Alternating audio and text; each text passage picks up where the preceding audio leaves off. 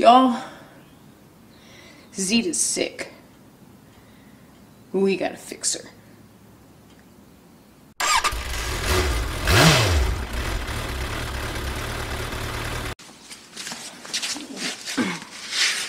Alright, so Motomantha here, and we're in the garage. So, I was riding Zeta to work, and then I was riding Zeta home, and going about 60 miles an hour on the causeway, which is a fairly long, it's probably like 2-mile long bridge over the ocean. And she just shut off and started slowing down. My thought was, alright, so I gotta switch to the reserve tank. And pulled over, you know, switched the petcock to the reserve and tried to crank her. Nothing. Nothing. Nothing.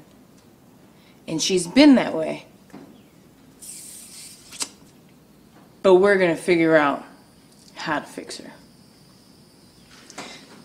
So this would be a perfect opportunity. I'm not really going to show you guys how to change anything or do anything that I really know how to do already. It's a little different than if you go and you buy new blinker lights because you want cool new blinker lights on your bike. Then you go, you buy them, and then you put them on.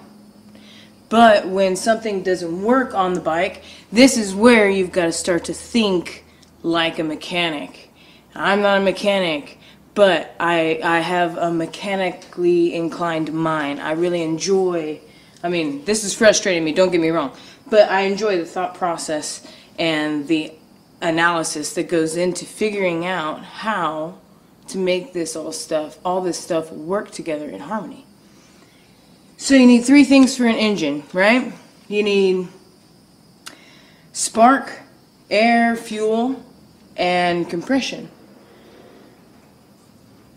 I have already taken the carburetor off, which is why you now see the carburetor rejet and rebuild video. I've taken the carburetor off, I've cleaned the carburetor, I've rejetted it, I've changed all the needles, gaskets, the springs, and put the carburetor back on the bike. So the next thing that I'm checking for is spark. I've noticed that, you know what? And this would be a good opportunity for me to show you how to test your spark plug. So that's the next thing that I tested for, was the spark. The spark on the bike was a light yellow color, and I want the spark to be like a white color or a blue color, and it to just be very strong, very present. When you hit that starter and it clicks over, it's just you see it, it's evident. Right now when you turn it over, it's like, so I've got to figure out why I've got a weak spark. We're going to get the manual, we're going to start tweaking things, we're going to start testing stuff, and you guys are going to kind of, as you're seeing, I'm going to put these up in little episodes, and as you guys are seeing this stuff, if you know what the hell is going on, maybe you can give me a hand, or if you've got a similar issue, this can just teach you a little bit about the diagnosis or the diagnostic process. I'm going to be using a multimeter, I'm going to be using the manual, and just retracing my steps and seeing in like deductive reasoning, this just kind of backing all the way back to the problem. It's a mouthful. Alright, so what we're going to do is test the spark plug. Disconnected the negative on the terminal. I've removed the tank. I will put a link in the a card up here for you to learn how to take off the tank, and then I'm going to remove the spark plug boot. I've done the negative cable, and we're going to back the spark plug out, put it back in the boot. I'm going to get a pair of pliers just to be safe, so I'm not holding this directly. We're going to take the spark plug, put it back in the boot, and we're going to touch the spark plug to the end of the edge of the engine. It's got to be a piece of metal that's not painted. It's got to be a ground. You're grounding out the spark wire so that way when it can complete the circuit, when we hit that starter switch, we're going to see the spark in the spark plug to test it.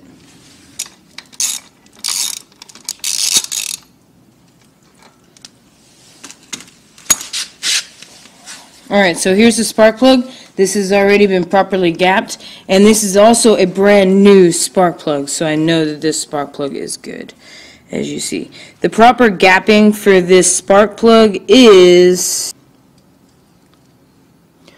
0.031 to 0.035.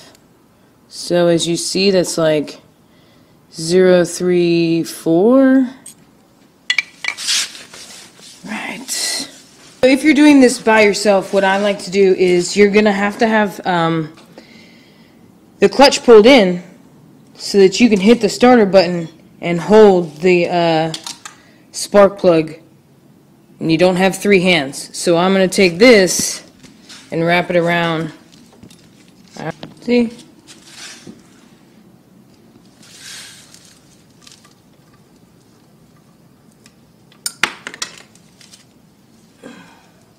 This is my least favorite thing to do on a motorcycle or on any vehicle. I don't like testing the spark plug.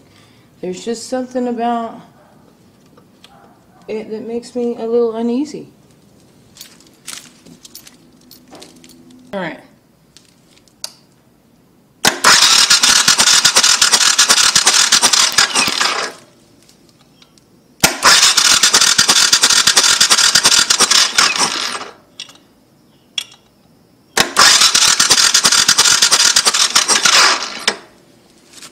So, as you saw, I'm going to try and clip this so you can see it really well, because you're not going to see it really well. Zeta's spark is weak. Now I've got to figure out where. So, it's time to pick up the manual. So what I went for... Alright, so what I went for is just in the troubleshooting chapter, if you notice right here, it's showing to do and telling you to do the exact test that we just did.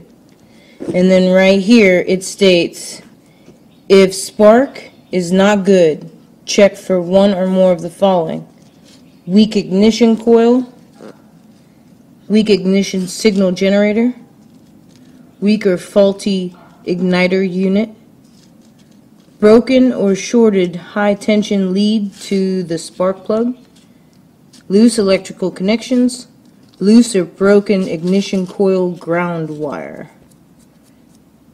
Alright, let's do it. That's what we're doing.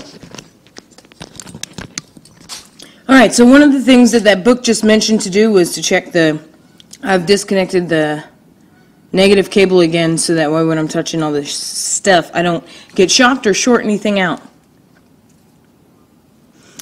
So this is the high voltage lead coming from the coil to the spark plug, and inspecting it for any loose fraying or damage or anything like that, and it looks like it's in good shape.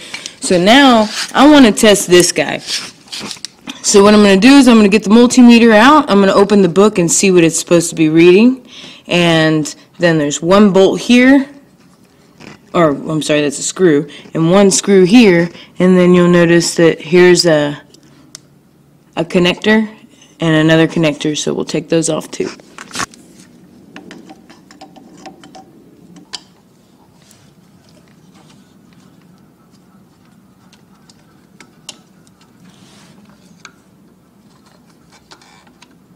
So I took it out for editing purposes, but I did have to use that impact driver on these screws. I'm telling you, that thing is, when you own a motorcycle, just any vehicle in general, but especially a motorcycle, it's so imperative to have an impact driver.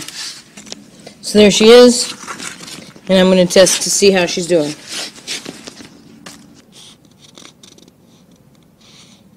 Fuel emission, electrical. It's either going to be 7 or 8. I'm thinking it's going to be 8. Brake lights, oh, I'm going to be wrong. Oh, ignition coil, bam! Okay, so we're going to hook up the multimeter.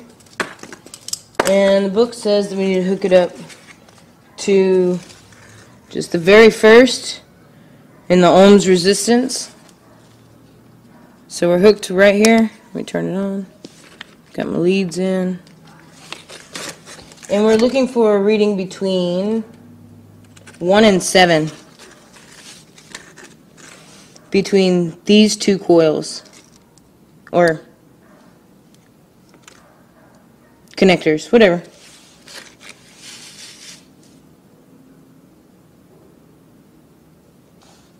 Alright, so, oh shit. I'm going to say that's definitely between 1 and 7. Okay, so that's good.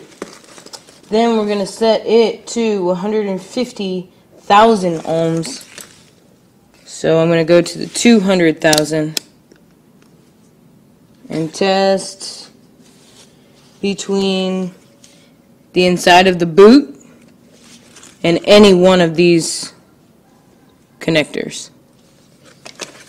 And we're supposed to get, what are we supposed to get? Between 10,000 and 25,000.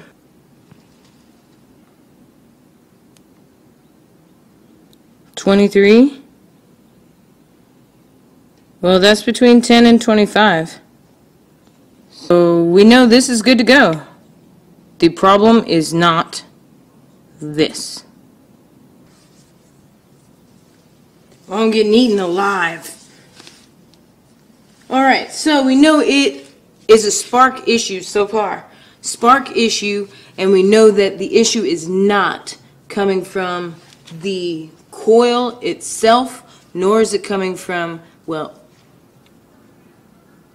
and we know it's not coming from this wire because we did that test from one of these all the way to the end, so we know that there's no breakage throughout the system.